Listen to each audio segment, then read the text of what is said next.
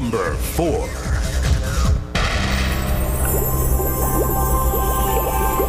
The oceans are home to some breathtakingly beautiful sights.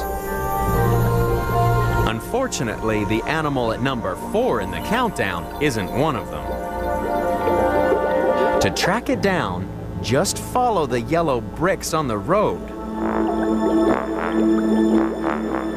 Eventually, you'll come face to rear with the sea cucumber.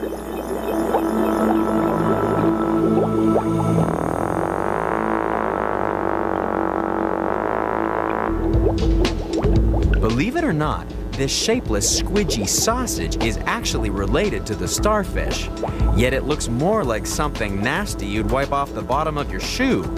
And strangely enough, that's pretty much what it feeds on. Sea cucumbers are the vacuum cleaners of the sea. They'll dine on the most ghastly sludge, picking up everything from droppings to dead bodies.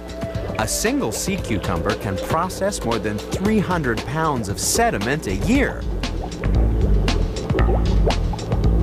That makes an awful lot of poop.